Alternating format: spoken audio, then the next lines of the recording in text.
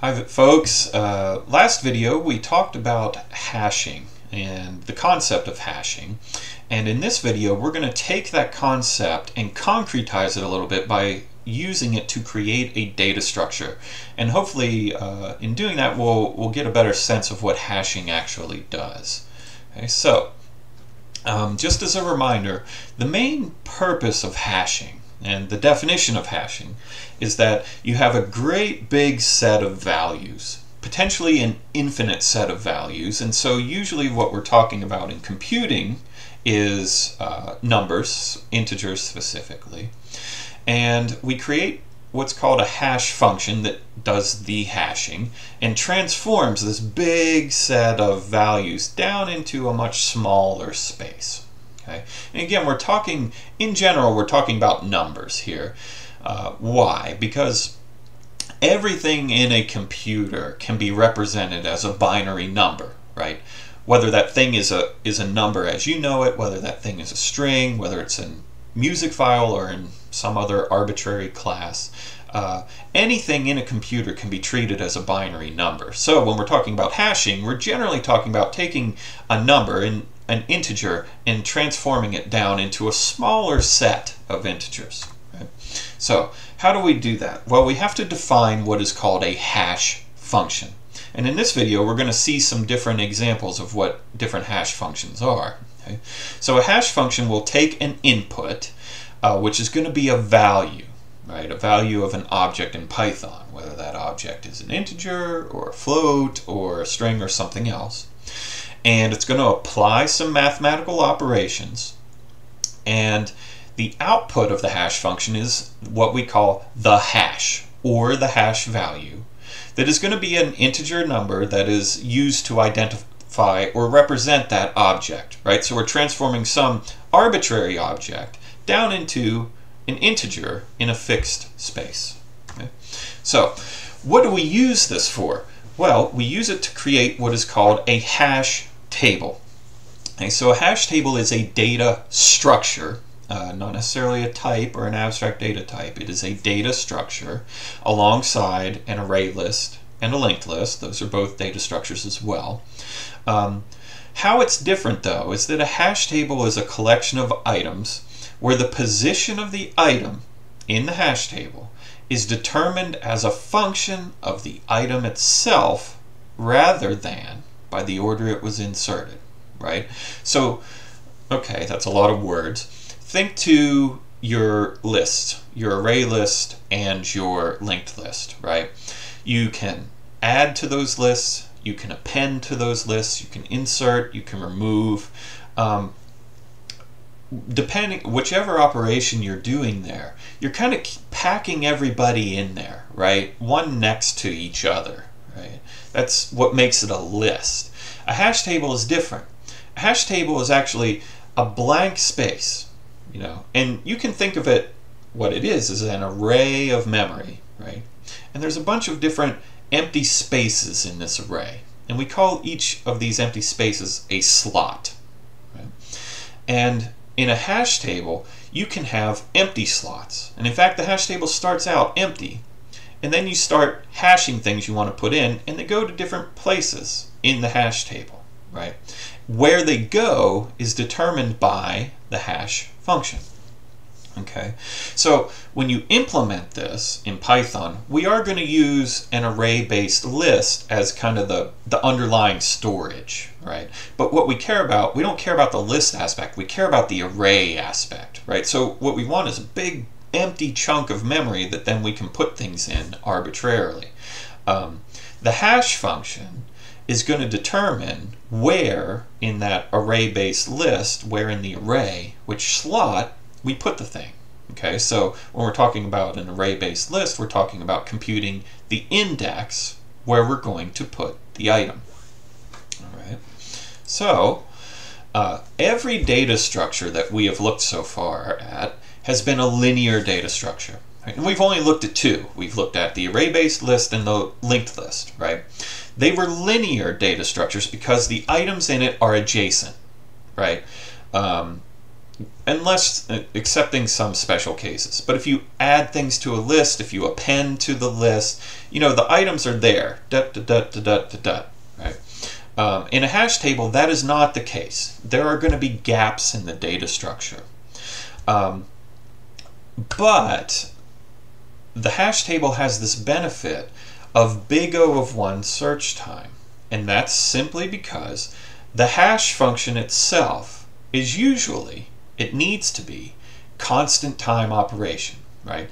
So if we have a hash function that does simple math to figure out, to compute the value, right, then that's constant time. The computers are very good at math. Compare that to, say, the linked list or the array-based list. If you want to search for something in there, you got to go through and you got to compare, right? In a hash table, you just compute the hash function, look up where the value is, and that will tell you, hey, is the thing there or not? So we'll see an example of this. Maybe a little confusing to hear, right? The trade-off, though, is, you know, the hash table, just looking at the one on the screen, it's got wasted space, right? Arrays and linked lists tend to be packed in together. They make more efficient use of their space. So we're sacrificing wasted space that we may never use for the ability to search in big O of 1 time. And that's a trade-off usually we're willing to make. Okay, so let's go through some examples of some numeric hashing functions, right? Now we want to create a hash table, and the underlying support structure we're going to have is an array-based list, kind of like the one on the screen. So when we want to put something in this list, we need to figure out where is this bad boy going to go in the list. Okay, so we need to define a hash function that takes a value and converts its value into one of these slots, slot 0 through 19. Okay, and that hash value will tell us where in the array-based list we want to store the thing. Okay, so we're going to look at three examples of hash functions very quickly. Right, we'll look at modulo, which is simplest, and you have to do it anyway. We'll look at a folding function, and we'll look at the mid-square method. Okay, so to do that, let's go over to our worksheet. Right, so you all should have a worksheet that looks like this. Get my mouse going here. Right, you have a hashing handout, and so we're going to start by looking at this modulo method. All right, so what is the modulo method? It's very simple. Our goal here, again, is we want to hash an arbitrary integer value into a fixed size array, right? So I want to put into my data structure, I want to insert the value 15,997,000. Okay, where does that go in my hash table, right? Well, it can't go in slot 15,997,000 because I don't have that many slots, right, here. I need to convert it down into a smaller space, right? So my hash table here only has 20 slots. So how do I figure out in which of those 20 slots 15,997,000 goes? Well, I need to apply a hash function to get it down into that smaller space. Okay, so the simplest hash function is the modulo method, right? Modulo is mod in Python. So all we do is we take the integer value and we mod it by the length of the array. Okay, so let's see an example here. So I'm looking at x here.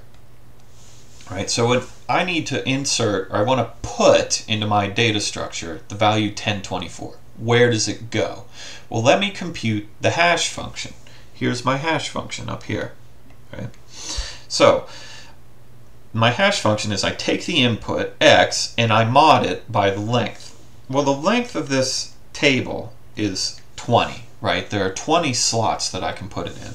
So for 1024, all I'm going to do is say 1024 mod 20. Okay, so what's 1024 mod 20? You can plug this into a calculator, you can write a little Python script to do it, but 1024 mod 20 is 4. Okay, so the value 1024 is going to be put into slot number 4. Okay, 10 to 4. All right, so that's where it goes. Now for my hash table, right? What do I care about? What are the operations that I care about? Really, I only care about right now putting things in and getting things out, right? So I want to put things in, I want to get things out, right? So if I put in 1024, my hash table is going to compute that, hey, that needs to go to slot 4. So collision. We haven't talked about collisions yet. Let's wait until we see an example of that. All right. So let's do another one. 354. Okay, 354. Now we're applying the mod operator. Mod 20 is what? Okay. 354 mod 20 comes out to the value 14. Okay. So how am I getting that? What is the modulo operator? You divide by the operand here, 20, and you take the remainder. Okay, so 20 is going to go evenly into 354, to give you 340, and you'll have 14 left over. So this is going to go into slot 14. Okay. All right. Let's go to a different value now. Let's go over here to 1984, this guy, right, on the right-hand side. So what is 1984 mod 20? Well, 1984 mod 20 is 14. Okay, so I forgot to put up here before that we put 354 in slot 14, right, from this computation over here. Well, now I've got a problem, right? 1984 also hashed into slot number 14. Okay, so were I to put 1984 in here, it would have to go in this same slot. All right, so this is what we call a hash collision. Yes, so there was a collision here. A hash collision is when two input values hash into the same hash value, right? So in this case, 354 and 1984 hashed to slot number 14. They collided, okay? So this is a hash collision. Now let's go back to our table on the left-hand side. When we hashed 1024, there was no collision. The space was empty. When we hashed 354, there was also no collision. The space was empty. But when we got down here to 1984 and we hashed, yeah, there was a collision because 354 was already taking up this slot. Okay, so that's what a hash collision is. Now when we create our data structure in Python, we're going to have to deal with these collisions because we can't have two things in the same slot. It's not going to work. We'll talk about how to deal with hash collisions next time. So for now though, what I would like you to do is, as we complete this worksheet, do it to get some practice. Just write down which slot each thing would hash to, and write down, was there a hash collision? Yes or no? Okay. All right. So this is the modulo method. Let's look at the other methods just very briefly. Okay, so another one is the folding method. Okay, so what is the folding method? We need to divide x into equal size pieces, then sum the individual pieces. Okay, so this is a very different transformation, right? So, but it's pretty simple in concept. So what we will do is we're going to divide the input into pieces of size 2, so 2 characters, sum them together, and then mod them by the length of the list. All right, so let's look at an example. It's maybe the easiest way to describe this. Okay, so let's look at 1024. So 1024, we're going to split it into pieces of size 2, 2 characters. So 10 plus 24. Those are our 2 pieces, 1024, right? I'm treating it kind of like a string. So sum these up, which gives us 34. Okay. Sum the individual pieces and then mod this by the length. Well, the length of this thing is still 20, right? 20 is the number of slots that I have in my hash table. Okay, so 34 mod 20 is going to give me slot number 14. Okay, so compare this to the previous hash slot for this. Right, previously when we hashed 1024, we got to slot number 4. Now, using this folding method, we get a different hash value. It hashes to slot 14. Okay? The choice of hashing function is going to be really important. It's going to help us avoid collisions. Okay? So 1024 inserts into slot 14. I'll write it up here at the top.